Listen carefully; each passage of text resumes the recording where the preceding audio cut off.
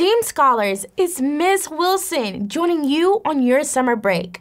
The sun is out, the weather is getting warmer, and it is the best time to spend with family and friends and even work on some fun STEAM projects. To help us figure out what we will learn for this unit, I have a riddle that will give you a hint. But before we begin, let's go over our design process because this is something we as engineers and scientists will use every time we do our projects. With any project, we are going to A, ask, what is the problem or what am I trying to create or solve? B, brainstorm. How can I solve or make what I'm trying to create? C, collect. You're going to collect information, data, or use prior knowledge that you have to help you with your creation. D, develop. Think of a plan and create your project. E, evaluate. What works? What doesn't work? Or what can you do to make it better? F, fine tune. I will try again until my design is where I want it to be. Let's go over each letter in the word STEAM. If you know it, say it with me. STEAM stands for science, technology, engineering, art, and math. Awesome job! Now, here is our riddle.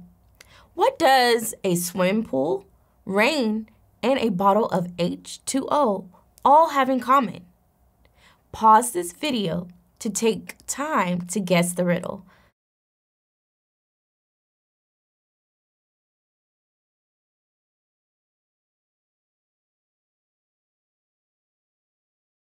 If you said water, woohoo!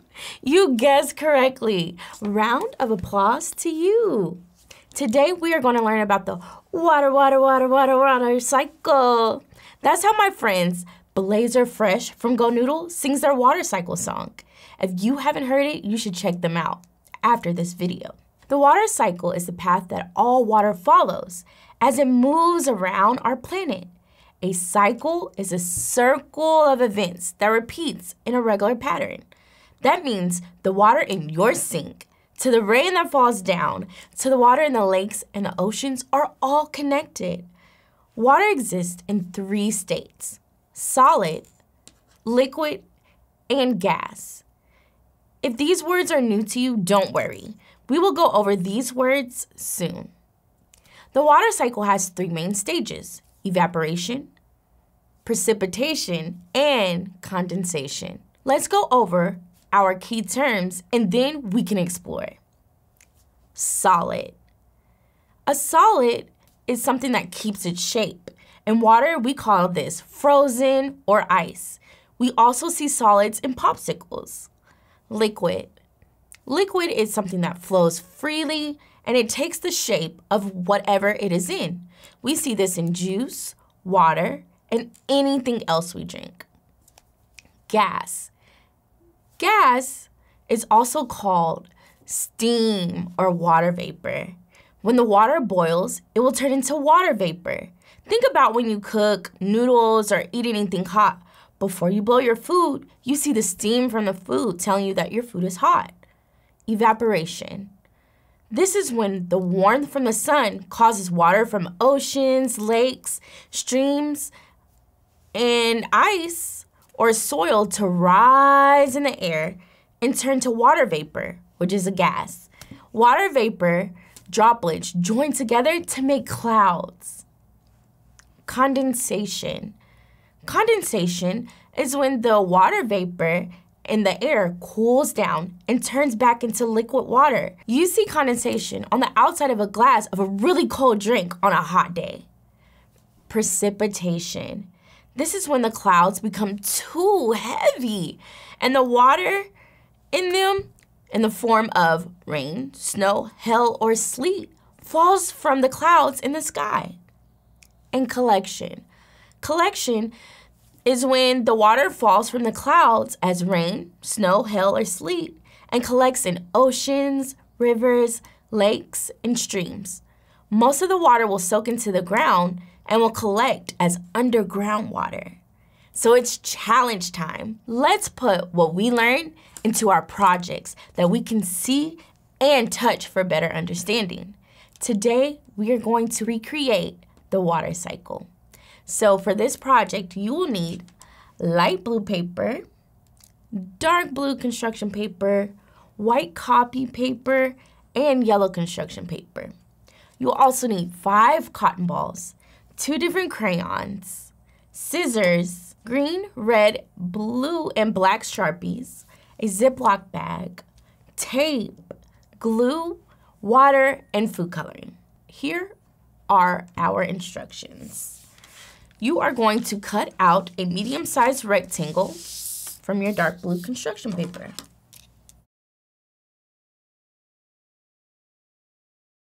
Step 2, using your crowns, we are going to draw water waves to represent the ocean.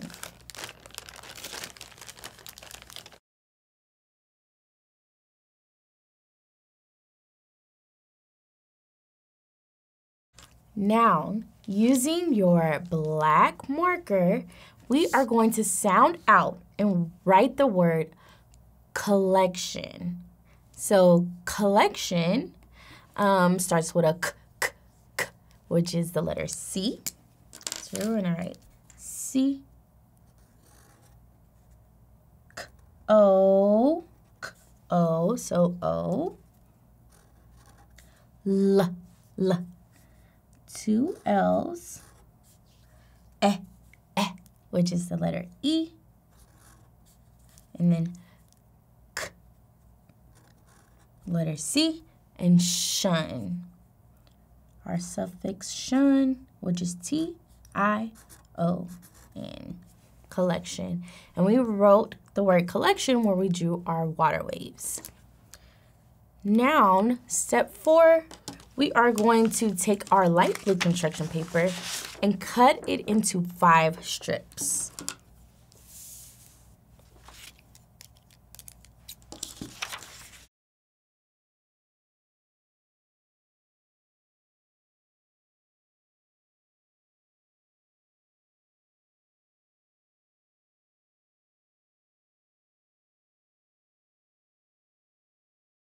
All right, so I have 1, 2, 3, 4, and 5 strips.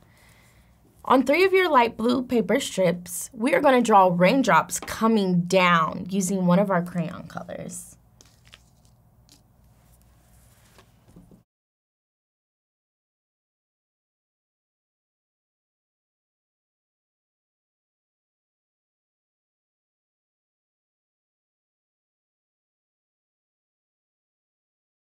All right, and now we're going to use our marker, and we are going to write the letter P, a capital letter P, for precipitation on each of those 3 strips.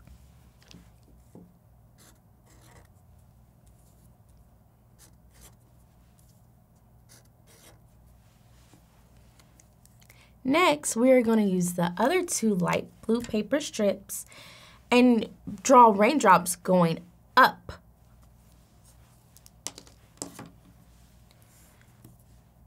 And we're going to use our other crayon to do that.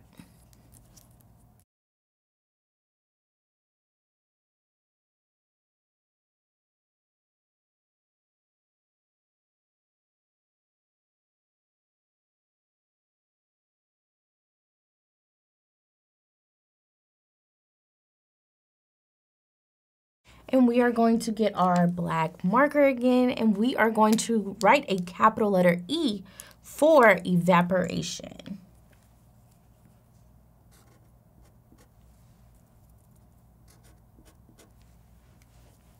Very good. Now you are going to take out your white copy paper and write, we're going to cut out a medium-sized rectangle, and we are going to write a capital letter C for condensation. So we have our white copy paper.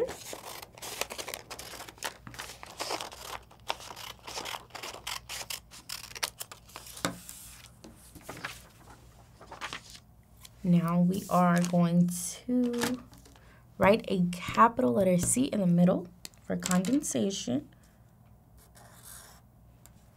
And we are going to take out our 5 cotton balls and separate the cotton balls into smaller pieces.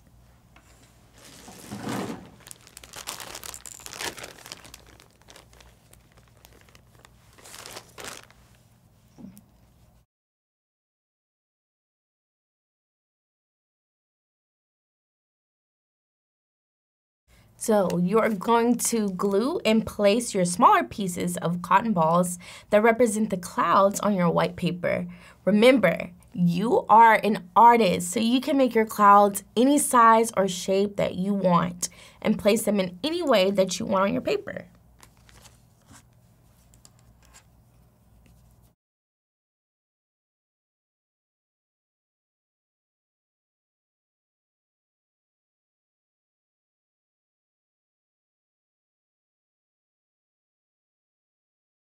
All right, next, we are going to draw and color or cut out your sun. You can use your yellow construction paper or your extra white copy paper.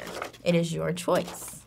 I'm going to use my yellow construction paper and I'm going to draw the sun on here.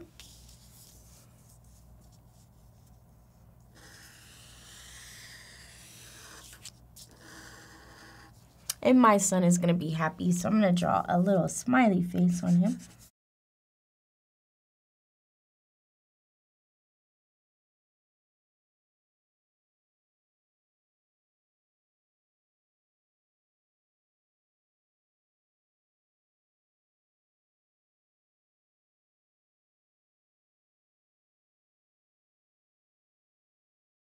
Now we're going to place all of our items in order, starting with the sun, and then our clouds and condensation, and then our light blue strips of precipitation and evaporation, and then lastly, our collection of water. Glue your light blue strips to your clouds and condensation and to your collection of water on the bottom.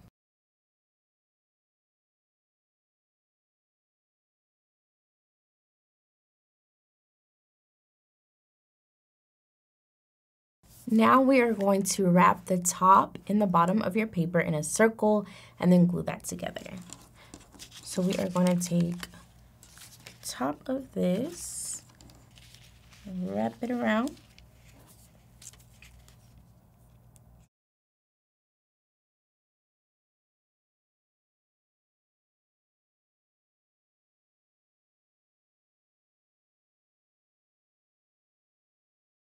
And that is okay if something breaks or pops off. You can always glue it. Remember, we are scientists. So we're going to keep trying.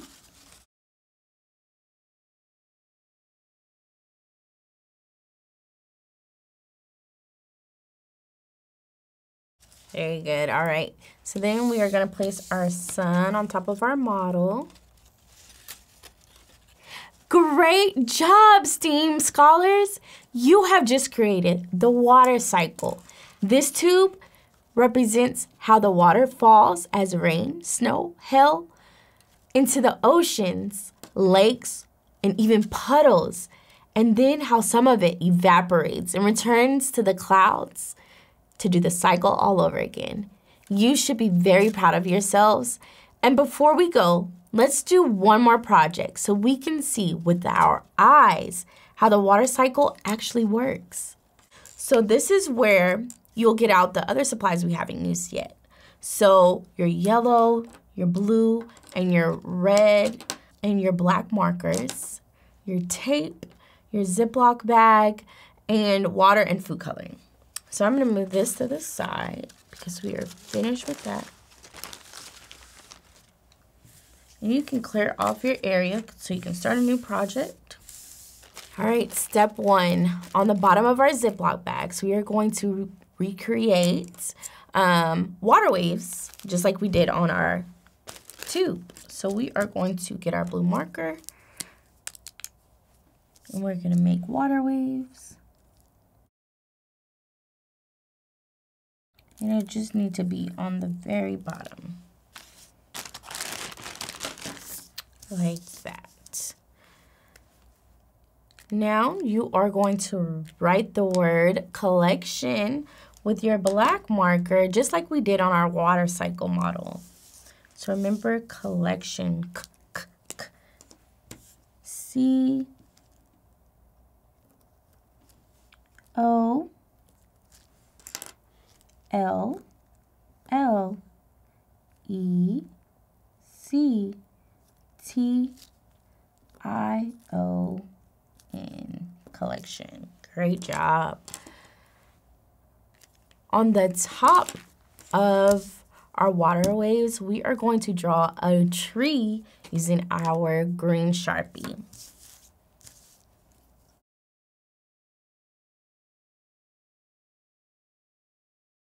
Nice. All right. So next, in the corner of our bag, we are going to draw a sun. And we have a red marker to do that. If you have yellow markers at home or anything that you rather use at home, you can use that to draw your sun.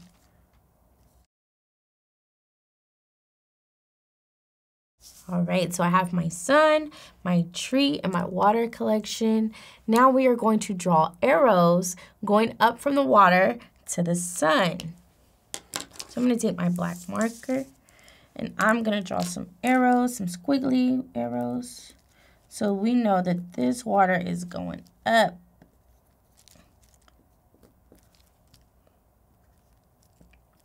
It's going up to the sun. And it is going up to the sun because the water is evaporating. So we are going to write a capital letter E for evaporation. Now I'm going to put it in the middle. E stands for evaporation. Awesome. Now we are going to draw 3 big clouds on the top of our Ziploc bag. So I'm going to get out my blue marker again and draw 3 big clouds. 1.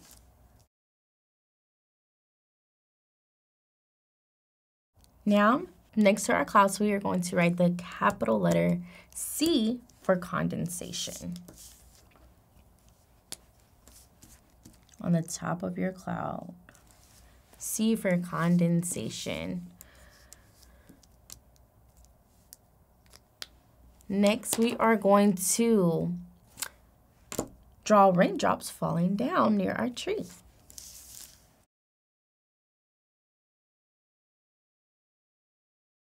And next to those raindrops, we are going to write a capital letter P for precipitation.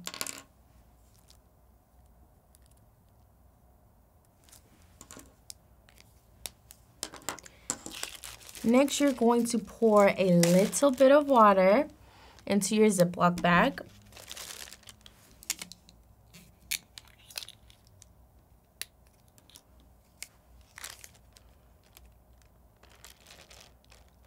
You don't need much.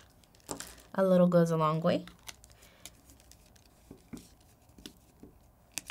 And then we are going to add a few drops of food coloring, blue food coloring, inside your bag.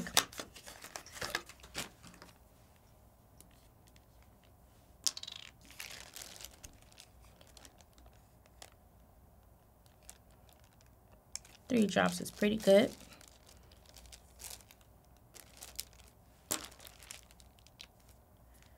You will need to Ziploc your bag shut. You're going to place your tape or get your tape and place it on top of your Ziploc bag. You are going to take your Ziploc bag and place it on your window where the sun shines. You're going to check your bag every hour and draw pictures or write sentences about what you see happening to the water in your bag. This will be a visual representation of the water cycle. That is all for today, my STEAM scholars. I hope you enjoy your summer break and continue learning and exploring STEAM during your break. Join me again for more STEAM challenges and experiments about the water cycle. And until next time, be great. Bye-bye.